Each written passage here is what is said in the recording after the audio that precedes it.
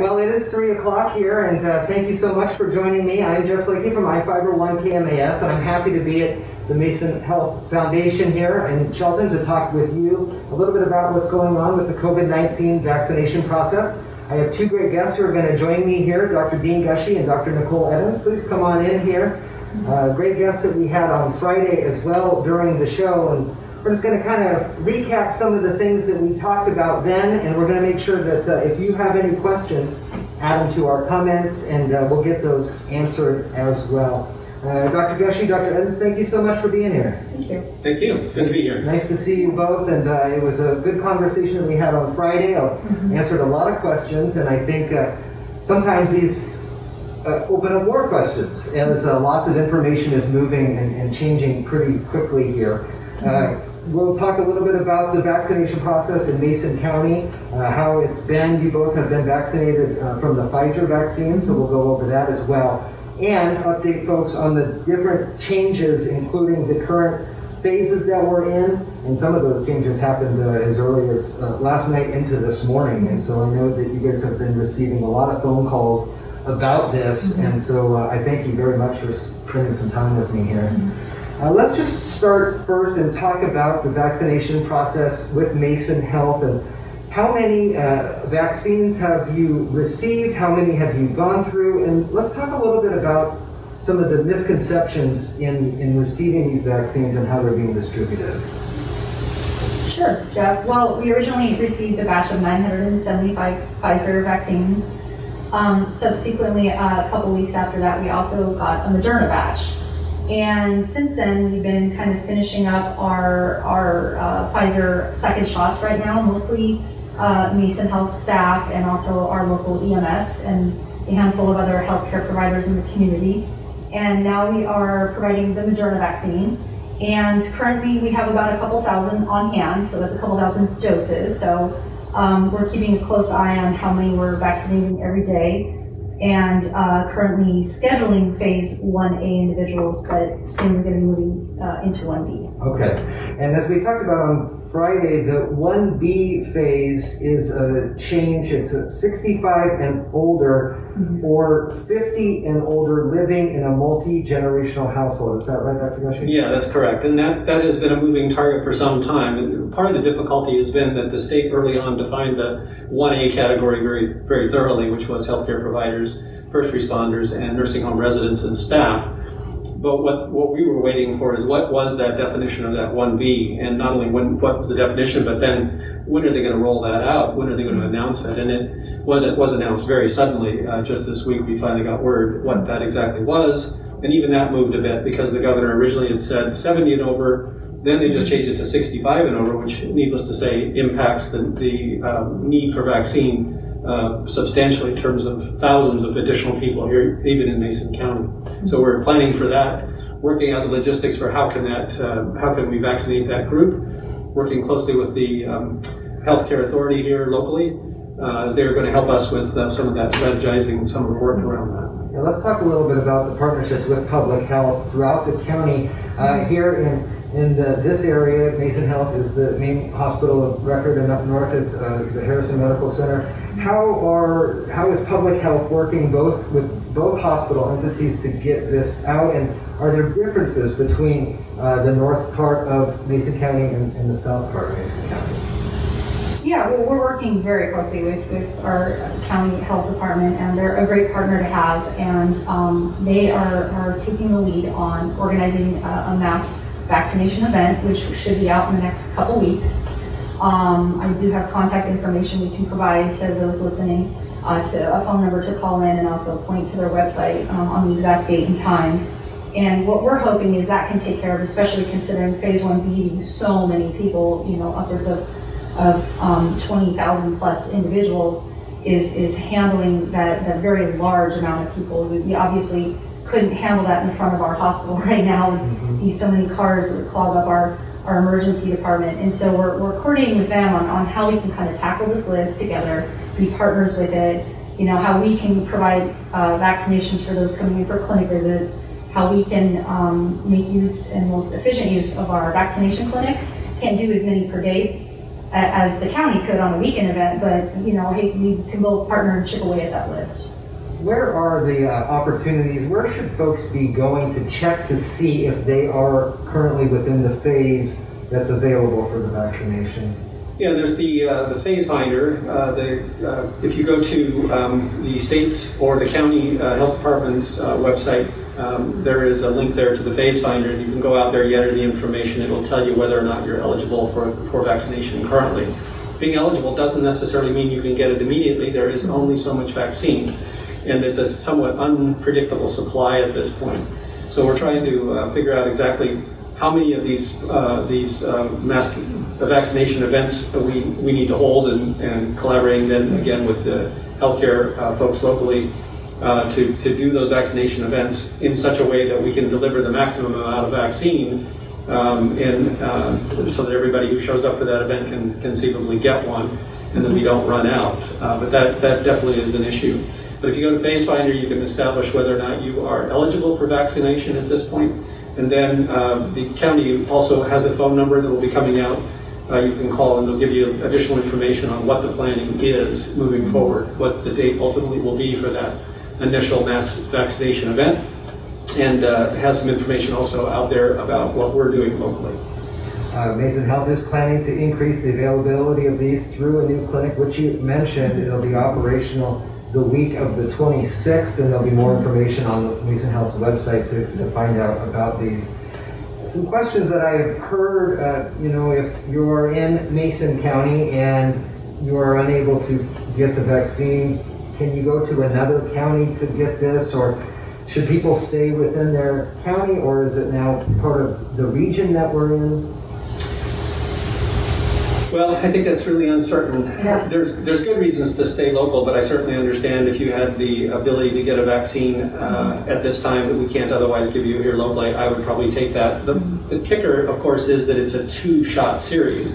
And so if you go outside of the county and get your shot, there's no guarantee that you could go back to that same location and get the shot. And it's unclear whether or not we could give you that subsequent shot, because the type of the vaccine matters. It has to be the same vaccine type that you got the first time. And if you got, you know, the Pfizer vaccine the first time and you came back later and we didn't have Pfizer any longer, you couldn't get the Moderna vaccine. We can't mix them. So there are some logistical reasons why it makes sense to stick with one provider once you decide to get vaccinated, stick there and get your subsequent vaccine.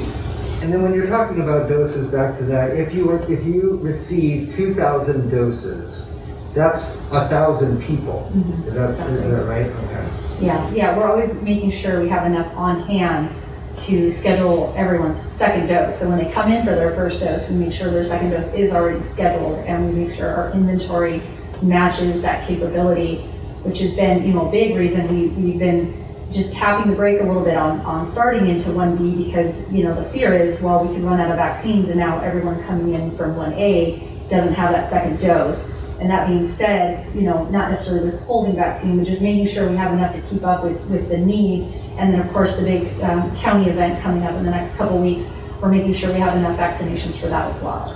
It's worth noting, at least one of the questions I've gotten is, are you going to reduce the dose of the vaccine by half so that you can stretch it out? And the answer is no, we're not. We're sticking strictly with the CDC guidelines and recommendations, which is to give the full dose. We're not going to try and stretch it in any way.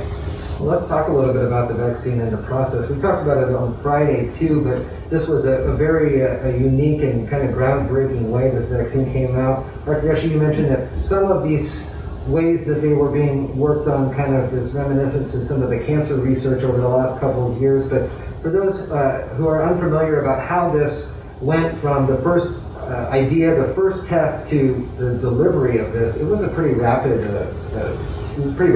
It was rapid, but it really didn't cut any corners. The difference this time was that they did production at the same time they did the initial studies. It's a very, very expensive process to bring out a vaccine. Typically it takes around 7 or 8 years to bring a vaccine out, because typically there's a lot of research initially, and then there are studies that are done, you know, the different phase 1, phase 2, phase 3 trials before it's established that it's safe and effective. And then once it is, companies have to go out and then ramp up production, and it takes a long time to do that.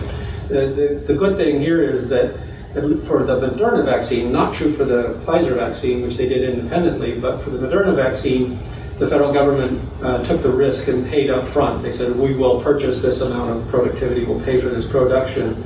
At the same time, you're doing these phase 1 through 3 trials, so that once it's proven safe and effective, if that's the case, then you already had a bunch of vaccine available. Pfizer took their own risk and decided to do production at the same time, but they didn't take advantage of the federal government's funding to do that. We're having a Facebook Live Q&A session here on COVID-19 and the vaccination process here in Mason County. If you have questions, feel free to add them to the comments. And if we haven't gotten to your question, we'll try to get that answered. But we're going to go through some of these other questions that we've been talking about. When it comes to the vaccine, you both have received the Pfizer vaccine. After the first or second dose, did you notice any side effects? Definitely a sore arm, Jeff. I don't think you're going to get many vaccines that don't cause that. The second vaccination definitely causes a few more side effects. I was a little lethargic the next day and a little extra tired, but nothing significant or drastic. I've had some coworkers have slight fevers, but again, it's for about a day, maybe a day and a half. And so that being said, you compare that to having COVID and it's nothing, and definitely worth it. And so what are those side effects? What is happening in your body perhaps to have those side effects? Well, the whole point of a vaccine is to develop an immune response. And the way this vaccine works is it causes your cells to produce a certain protein that then you're responding to because it's a foreign protein in your body. And so you're developing these antibodies that go out and attack the protein, and you have these other cells that are attacking it to simplify it. That process causes symptoms of immune response, which can be things like, as Nicole mentioned, fever. The soreness in your arm is some of that as well, as it creates some localized inflammation. The sleepiness, all of that is sort of a viral response, as though you've been exposed to a virus, which you have been exposed to a component of that virus, not a real virus at all, but just one protein, and your body is developing that immune response. So to have those kinds of symptoms should be an assurance. It's like, okay, I know I'm developing a response to this in a positive sort of way, and it makes me more likely to be immune to it if I encounter it in the future. We're obviously still here in this room, masked up, and that is the continued recommendation, even after you've had the first vaccine, still stay masked up if you can, be socially distant. And then what after the second vaccine? Could you not, or should you still always have the masks or face coverings? Well, Jeff, I think what we're worried about and what they studied in the studies was symptomatic carriers. And so we know it's 94-95% effective to prevent having symptomatic COVID, meaning coughing, fever, body ache. What we don't know is, what can it do to someone asymptomatic and basically be a carrier, a spreader of COVID, but not have any symptoms, not know it. And then taking off that mask, now you're really putting others at risk. And so I think that's the reason, the rationale behind the mask is for now, until we know more information, we feel very confident about herd immunity and more data is gathered to mask, even after the second vaccine. And I spent some time today in the literature looking to answer that very question. Has anybody published a study that says what is the likelihood of having the vaccine and still being an asymptomatic carrier? And nobody's published data on that yet. That certainly is an answer we're going to get, but as Nicole said, they didn't study it initially, so we just don't know, and this is taking a very reasonable precaution until we know. Let's talk about herd immunity. You mentioned that, and there have been conversations over the last year or so on how herd immunity works and whether or not it's based on transmission of the actual virus, or now with the vaccine, if a majority or I don't know what the numbers would be to help stop off that herd immunity, but the basic idea of this is that if enough people have the vaccine, or enough people are able to keep themselves from getting COVID, the virus is not able to transmit itself as easily to those who haven't gotten the vaccine? There just aren't as many targets out there, so if you have a large population that is immune, then the virus really doesn't have very many places to go in order to spread, and that's the idea about herd immunity. Where you see that is broken down are these outbreaks of measles in the community where people are not getting vaccinated or are not immune, and you start to see that herd immunity breaks down, and now the virus has opportunity to spread. So the idea here is you get a mass of the population vaccinated so that the virus really has nowhere to go and hopefully eventually goes away. Do we understand or know how long the vaccine lasts? Unfortunately, no, not at this point. I think a lot more research will be happening, subsequently as people are getting vaccinated and more information will come out. We also don't know how long and how good your antibodies are good for when you've had COVID, which is why I mentioned in the last session, is it's recommended for those who have been COVID positive, who've had COVID, to still get immunized for that reason, is we don't know how long their immune system will remember having COVID. If you have a question here today for Dr. Gushee or Dr. Eddins, feel free to add that to the comments, and we'll take the time here towards the end to get to those if we have the opportunity. Let's talk a little bit more about some of the things that you are hearing and questions that you guys are receiving. As doctors, I'm sure that the people are coming at you with all sorts of questions, wondering about how things are going. Yeah, okay, I'll pick one that I've heard quite a bit, and one is, does this change my DNA? Because people understand that this is an mRNA virus, and it sounds like DNA, so maybe mRNA and DNA are somehow linked. The good news is that it definitely does not change your DNA. It has no interaction whatsoever with your DNA. It never even enters the place in your cells where the DNA lives. This mRNA actually goes to a different part of the cell, and it begins cranking out antibodies. Or proteins, I guess, actually proteins that then land on the cell surface that then generates the antibody response. So there's no risk of that whatsoever. It doesn't change your genetics. And I've got one to piggyback off of that one. I've heard, I've been asked, would you test positive to having COVID if you received the vaccine? And the answer is no. So the vaccine itself is not a virus. It's not a dead virus. It's not a live virus.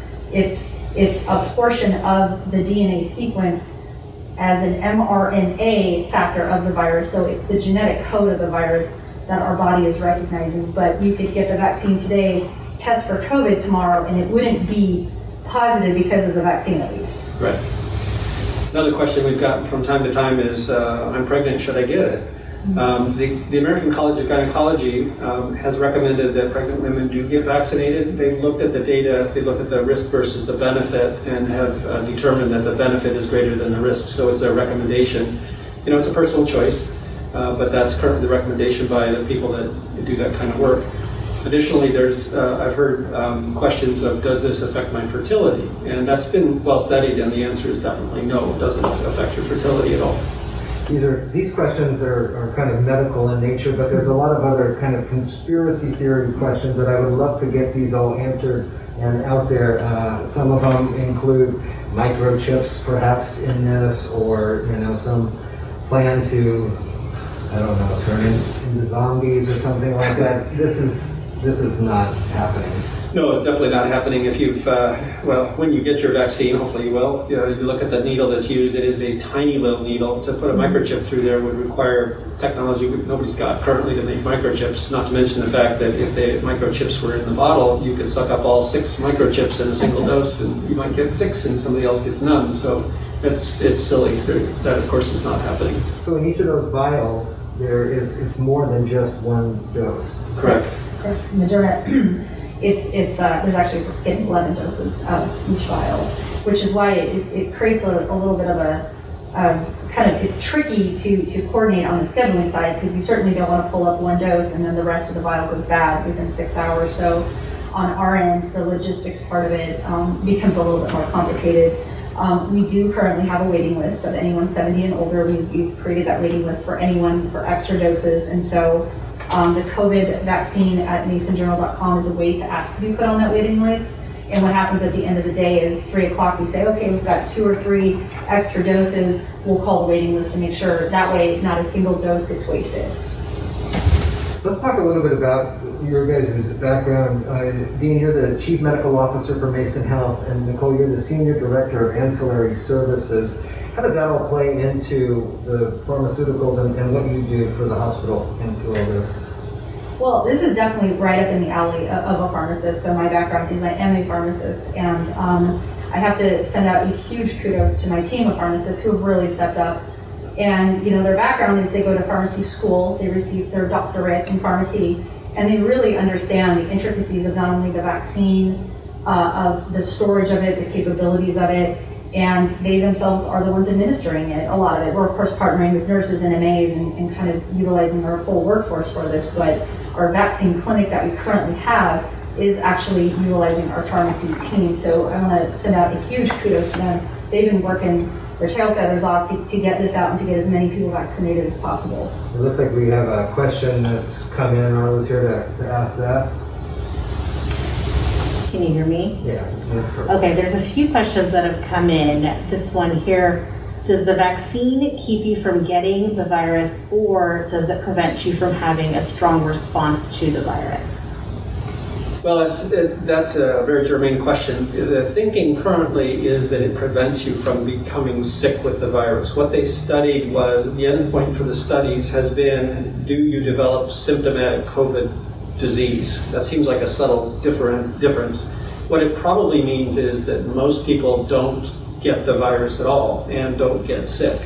But like we were mentioning before, what we don't know is there a subset of people who don't get sick but do carry the virus, if that makes sense. But I think the current thinking is that it creates immunity to the virus and to the disease, but more to come as we study more of these people who've been vaccinated. Before we get to the next question, I know you said you had more, but we're starting to see variants of the COVID-19 here going across the country.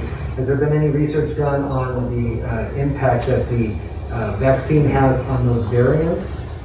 Yeah, there has. To some extent, this talk about the variants is a bit of a news story more than a reality. That's probably oversimplifying it, because there are dozens of viruses circulating around the world that came from this one. It changes all the time, it mutates. The one that's getting the most emphasis right now is concerning because it's more infectious but not more dangerous, meaning that it's more easily transmitted, but when you get symptoms, you don't get worse symptoms.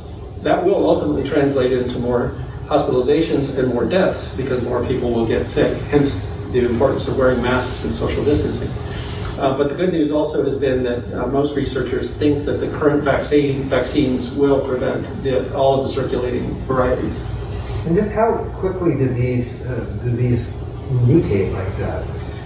Well, that's the point of a virus. I mean, that's what a virus does. They do that. You can look at the annual flu virus that we get. You have to get a flu shot every year, and it's for a different strain of flu viruses that are circulating around the world. So they mutate that rapidly.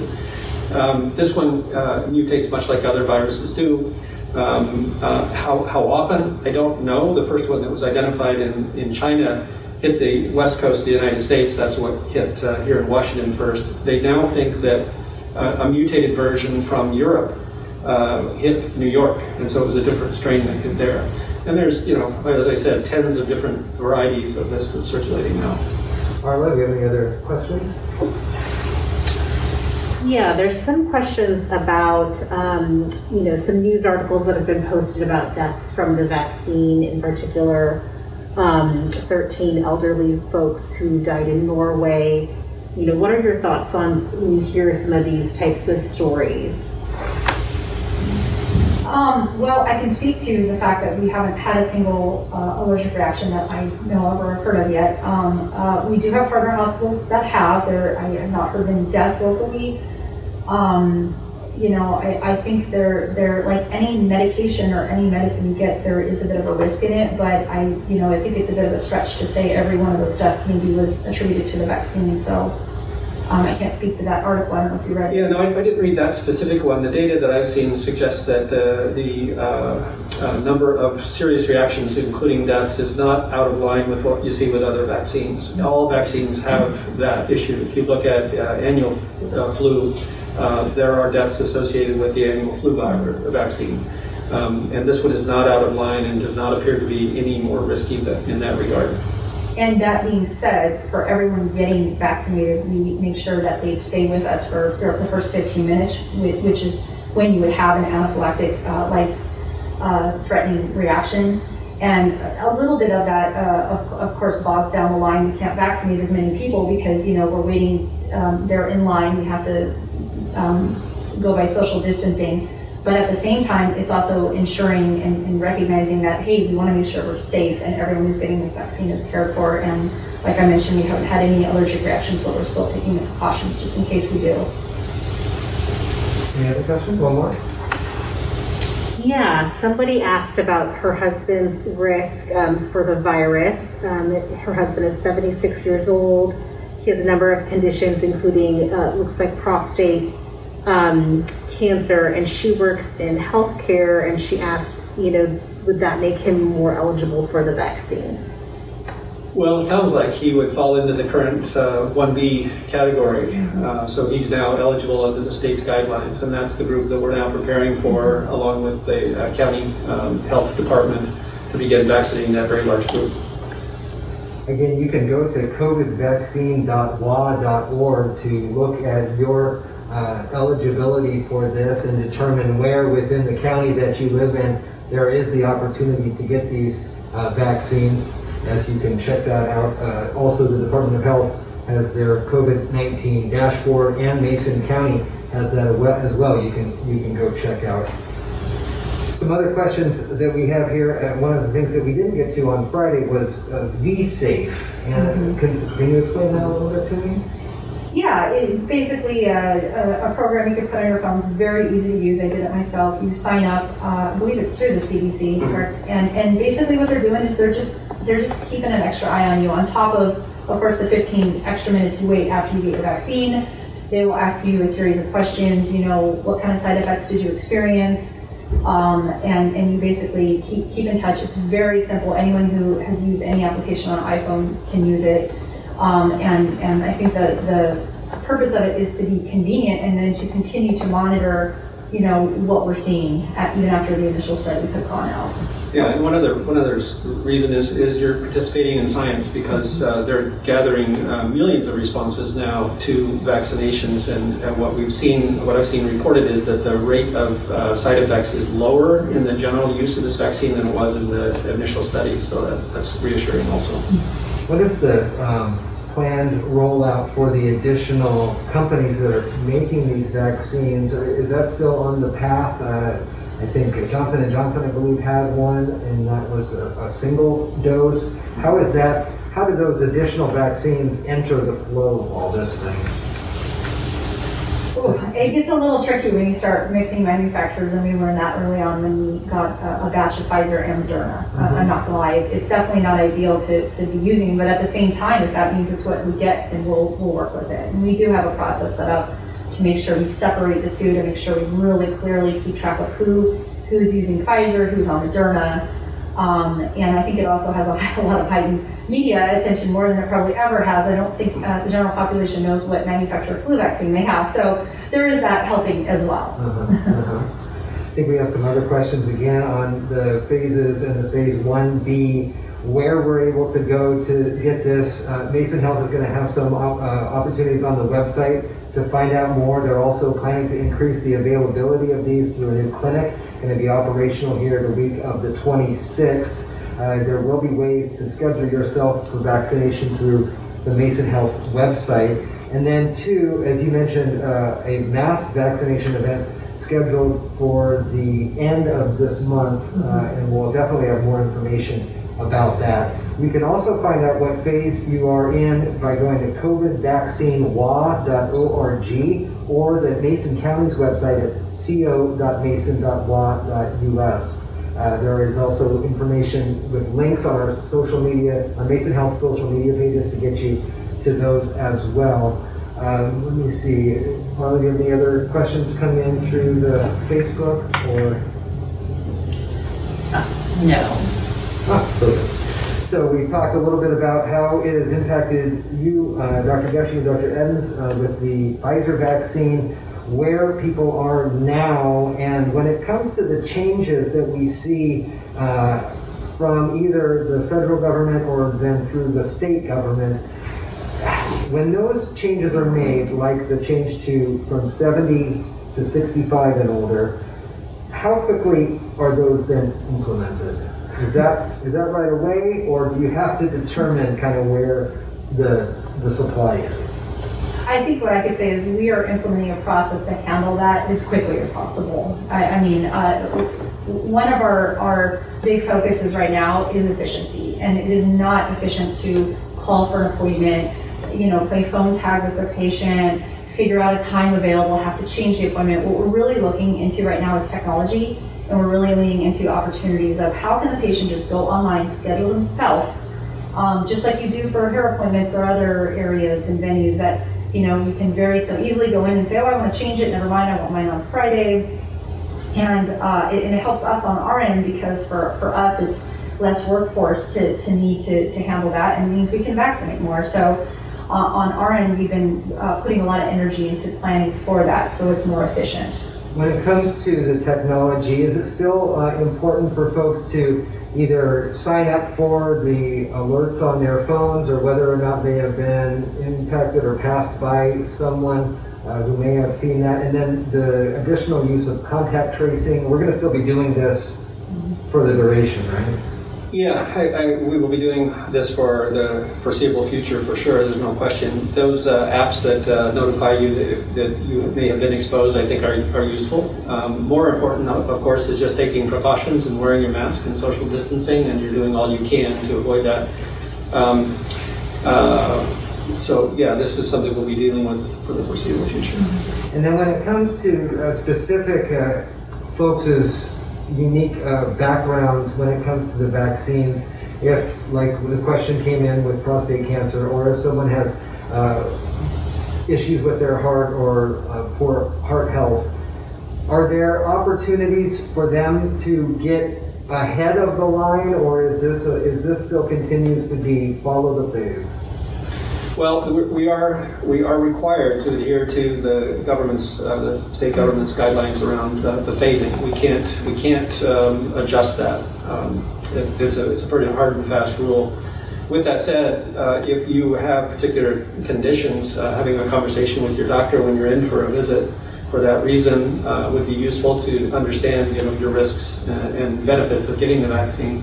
But in terms of phasing, we don't have any choices in terms of where people fall in that phasing. Do you guys have any final thoughts on just how we've gotten to this point from when we first heard about it? I mean, it's almost been a year. There's been a lot of time for reflection about how quickly we've found and identified and found this vaccine, and kind of it's a great testament to all the scientists who have been working on this tirelessly, I'm sure, over the last many months. Yeah, Jeff, well said. And I do want to actually put a message out for all of those who contacted the hospital today or yesterday, especially with 1B being released, and thank each and every one of you, number one, for your interest in the vaccine. Please continue that, and please understand that we are doing the very best we can to get as many people vaccinated as quickly as possible. You know, we still have patients to see, we still have a hospital to run, and COVID positive patients in there. And that being said, you know, we're trying to utilize our workforce as best we can to provide this, you know, and we will be leaning into the county, of course, for their support. And I'm also hearing of, you know, the National Guard supporting very soon as well. And I think that would be absolutely necessary for all of us to partner in this, tackle, you know, vaccinating the community as quickly as possible. I think the message, though, is just everyone's patience is greatly appreciated right now, because we've got a lot of folks working really hard on this. And it's a changing landscape. That's been the challenge, I think, since this began. It began without a lot of information about this particular disease, and as we understood more and more, the approach to it changed, not only in terms of how we treated it, but you know, the issue of how do you protect yourself. You know, what kind of mask, how far away you need to stay, what are all those rules about? And then finally the vaccine, and it was rolled out in an amazingly rapid period of time, although I don't believe they cut any corners in the process, which is amazing, and I think we're going to see this as a model going forward in the future. I think where it sort of stumbled was, okay, we rolled out the vaccine, but then we really didn't have much of a plan for after that. How do you get it to people? Mm-hmm. And unfortunately that was left very much to the states, and then ultimately down to the local entities to just figure it out. And you know, lessons learned, we could have done that better. So now we are trying to ramp up, and we're going to administer as much vaccine as we possibly can to the citizens of Mason County in the very near future. Well, I just want to, go ahead. I was going to say, I think that just to tag on to what Dean mentioned is, I think the best quote I heard is, when you get the actual vaccine at the pharmacy, it's like reaching base camp at Mount Everest. There is a lot more work that needs to be done at that point. You get really excited that day. There's a lot of energy around it, but man, you got to hike ahead of you. And we're willing and dedicated for our community to do that. But like I said, you know, can't do that over a day or two. So it'll be a long journey, but we'll get there. Listen, I appreciate both of your time. I know it's very precious and you're very busy as we work through this here today and get some more information. It's been a Q&A session about vaccines and COVID-19 here with Mason Health. Dr. Dean Gushee, the Chief Medical Officer for Mason Health, and Dr. Nicole Eddins, Senior Director of Ancillary Services. Looks like we may have one more question come in, Arla. Yeah, we had a question just come in. Who is spearheading the mass vaccination event, and where could we find information about that event? Oh, great. So should we go ahead and provide the phone number? So the county is overseeing it, and what we are doing is providing and lending support to them. And the phone number that you can call for information about that event is 360-427-9670, extension 599. Again, 360-427-9670, extension 599. And then we, of course, will also point to the details of that event on our website to make sure it's as publicized as possible so everyone will know about it. Again, we're here talking a little bit about COVID-19, the vaccination process here in Mason County, and thank you so much to Dr. Dean Gushee, Dr. Nicole Eddins. Arla, thank you for monitoring the questions here as we get ready to put the wraps on this. If you have more questions or more questions for either the county, you can always go to their website at co.mason.wa.us. COVIDvaccinewa.org is another great opportunity for you to get the information here, and we'll also be able to point you to masongeneral.com. So once again, thank you very much for being here today and answering some of these questions. I know it's a very important topic to everybody in the community, and things are changing very, very rapidly. So thank you very much. Thank you. Thanks, Jeff. Appreciate it.